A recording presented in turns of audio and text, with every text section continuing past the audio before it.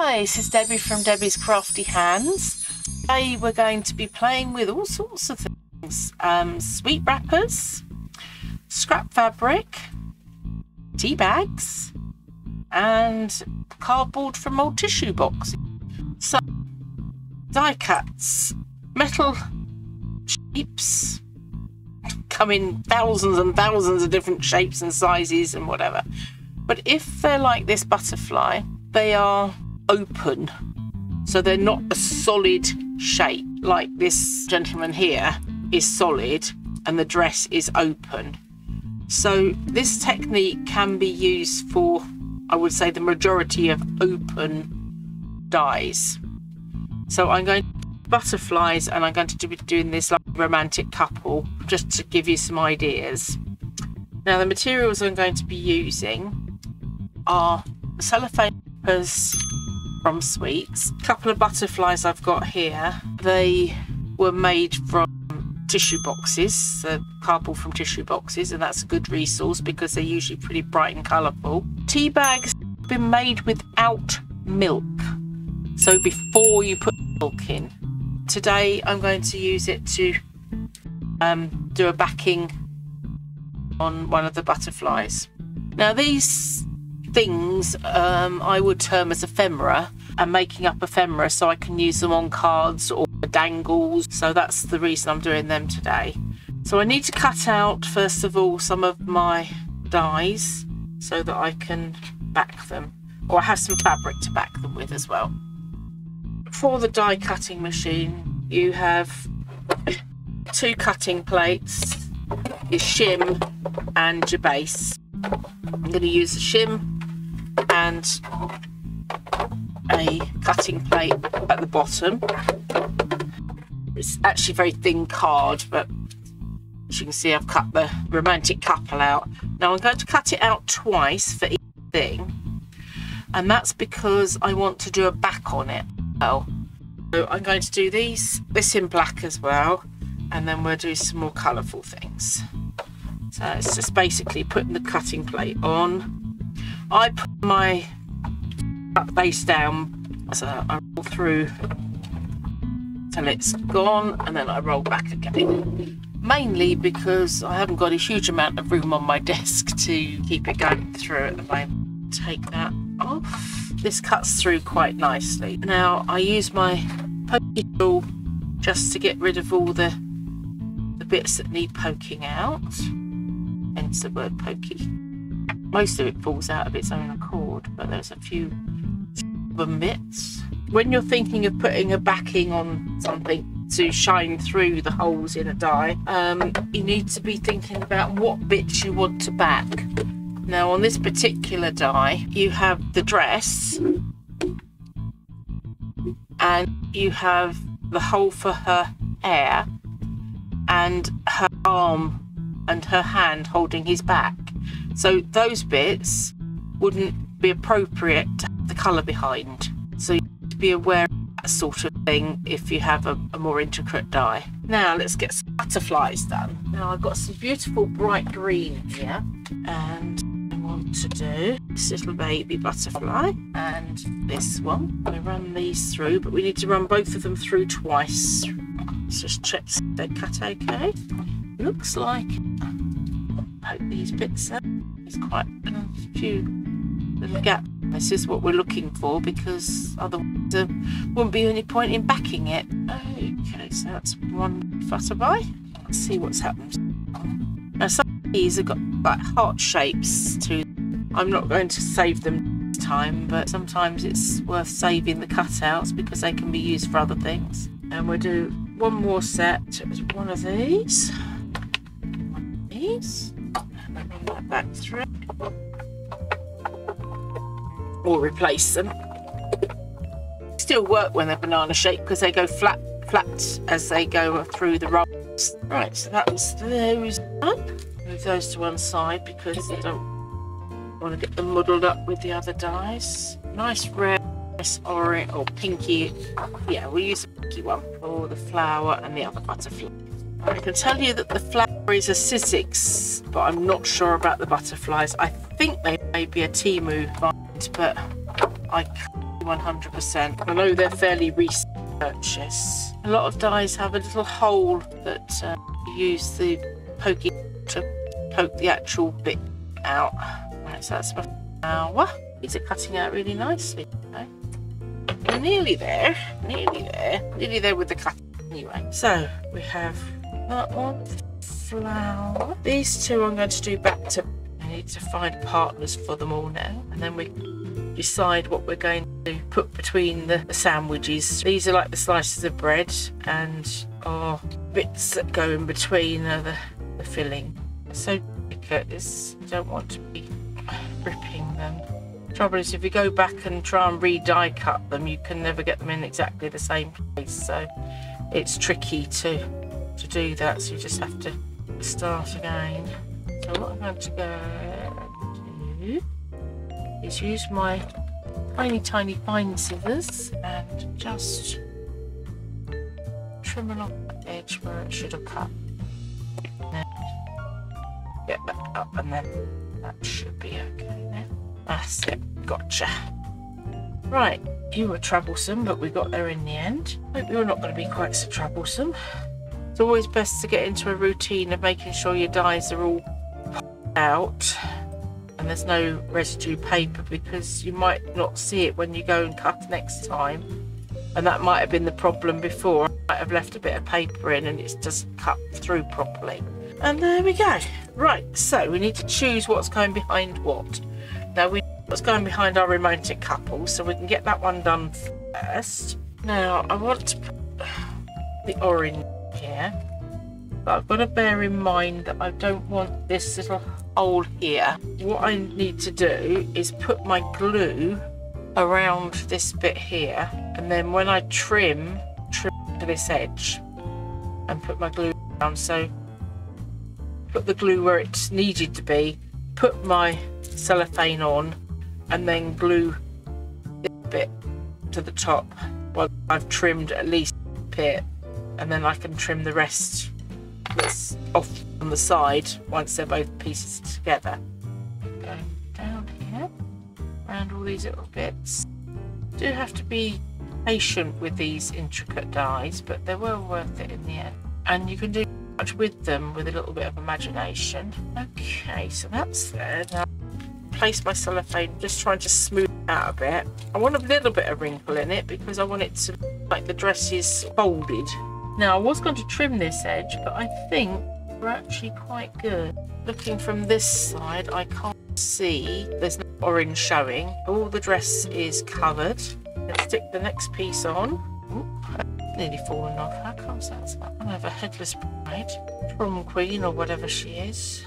I'll let you decide. What event are they at? Are they at a ball, or are they at a school dance? Wherever they are, they do look like they're enjoying themselves. Right, this is the fiddly bit.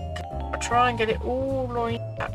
I'm going to start at the feet and try and get his back line even. Where it's torn a little bit, just sort of put a tiny little pearl or something.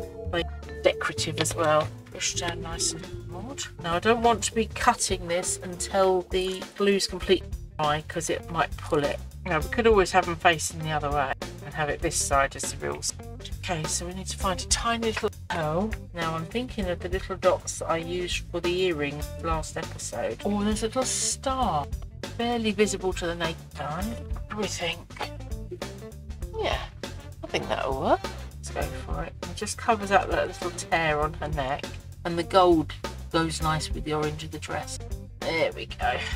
Right, let's let that dry and we'll see how it looks once it's dry. So that's the sort of principle of the occasion, shall we say. Shall we try this flower next? Now I thought the flower might look quite nice with this scrap fabric between it. Let's see what it looks like with the blue. Yeah, I think that would look quite. We've got the pink again, but that will be like a self-coloured one, which might not be too bad. Or we've got a tea bag, but I don't think the tea bag's quite big enough. Oh, maybe. Only just big enough. Let's put the tea bag in. So yellow and green and self-coloured pink. Those ones. We'll do the tea bag for this one. So those two can go on the blue. Maybe the flower would look nice with that. Oh yeah. Put that on the flower and I'll put the tea bag behind the butterfly. Okay, let's just get gluing, shall we? I've also got some gems and that to decorate with, because we want to get the butterfly's bodies, we need a centre for the flower. This one's going to be slightly trickier because I don't want it sticking right through. Don't want the glue sticking onto my mat. My mat needs a good clean actually. I haven't got much of this left, so I want to save as much as I can. And again, we use the card to squish it down. This glue doesn't take long to dry. We should be able to get them all nicely trimmed and decorated. I'm just trying to work out which way this flower goes, because it's opposites, isn't it? That's what I'm getting confused with. So don't do as I do. Do as I suggest and glue the right side. Now when I go to do the butterflies, make sure I do it the right side, okay guys? Right, let that dry. Let that one dry. Who's next? These I know I've got to do the non-pattern side. You can do these sided and then put them just straight down on your project. I think it's fun to encase them, because you might want to put a little bit of string on either side of that and hang it. This one's going to be a different colour either side. It's difficult to imagine what the final is going to look like when you've actually got the excess cellophane. Right, that's that one. Leave you to dry. Now we'll do the tea bag. Let me get this right. So if I put a little dot where I want to do, wrong sides facing each other. One of the ladies I watch regularly, Gail Augustinelli, calls the antennae antlers. She's one of my favourite YouTubers, and she does journal making, etc. But she does lots of other craft work alongside it. Right, it doesn't matter that this is coming over the edge here, because it's only the gaps that we want covered, and it's covered that gap, so that's not a problem. Now I think the romantic couple are probably dry by now. So we've got one with the tea bags, a couple different ones with the cellophane, and one with the fabric. Let's trim these and we can get a better idea now what they look like without all the excess around them. I'm using my delicate little scissors. Oh, that looks a lot better, doesn't it, without the excess there? Well, it would if I could get it in the screen. There we go. And you could, you know, do different ones, different colour dresses, depending on your colour theme. I knew one day I'd use it. I get asked, why are you collecting this, or why are you collecting that? I said, because I'll use it one day. So that will make quite a dangle on the side or something, or even as part of a mobile or something like that. You can make lots of different colour butterflies, or whatever your theme is, and then hang them on a mobile, bit of string between them, and then make a lovely decoration in front of a window or something like that, where it catches the light. Now the fabric one, this is the interesting one, I think. Now I'm going to trim off the excess fabric. Again, you could possibly use lace, chiffon, but you need something quite lightweight, I think. Suggest not much heavier than a light cotton. We have a flower with quite a nice bit of sparkle. I'm quite happy with that. Right, and the last one that we've got prepared is our tea bag butterfly. He's not going to be shiny, but it could be different. You could possibly ink your tea bags and, you know, have them different colours, so you've got the fabric there. You could possibly use serviettes or tissue. No, don't want to cut your antlers off, come on. We have our tea bag butterfly, our fabric flower, cellophane couple, and our double-sided butterfly. So maybe instead of using this yellow cellophane, let's see if we can do a bit of book page. Now the problem with the book page is you can't see through it to match up the other side. So to get the butterflies on either side, so you might have to wait for it to dry and then cut it out, stick the other one on, and then cut it out again. So it's a bit more fiddly, but we'll give it a go. And it might work better with the slightly bigger butterflies. Don't think I've got any more cut out at the moment. While this is drying, you can do the pink cellophane butterfly and do a self on self. Now I want the biggest block of writing, so we're going to go sideways. Going to be daring and go sideways. Now I know it sounds harsh, but I might cut off this one's antennae, because it's going to be very, very fiddly to cut round and to do it twice. See how I go once it's dry. I think some of these are easier than others depending on the amount of openings you got and the width of the bit that's left. Quite like that because it's got the two-tone on it, so the butterflies aren't quite matching up. They're sort of got a shadow layer, which is quite fun. Okay, so we need to trim around the edges on this one.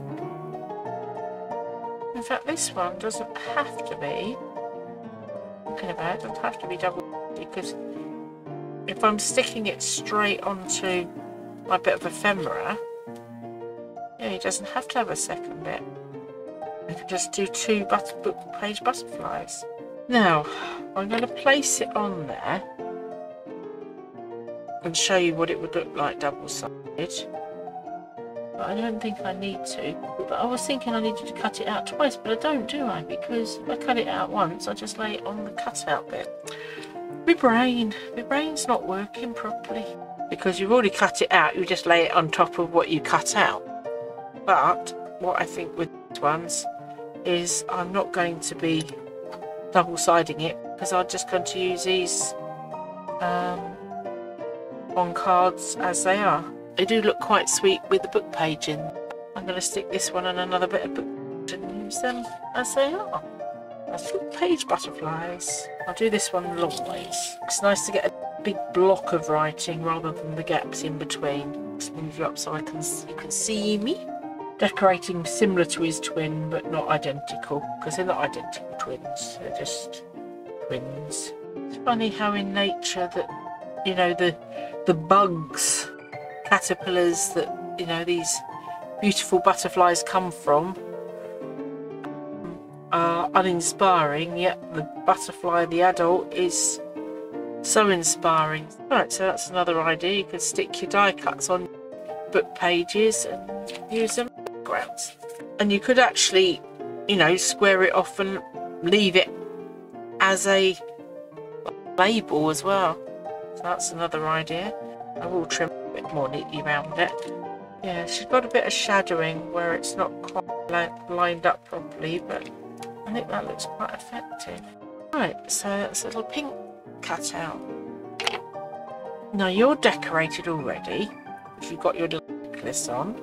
I might put a dot on her hair thing. Yeah, she would be wearing something on her hair, wouldn't she? If she was all dressed up for the prom. So you can let your imagination run riot with these characters. You can give them names. Here we go, Pamela and Jonathan. We're off on high school prom and doing the jive.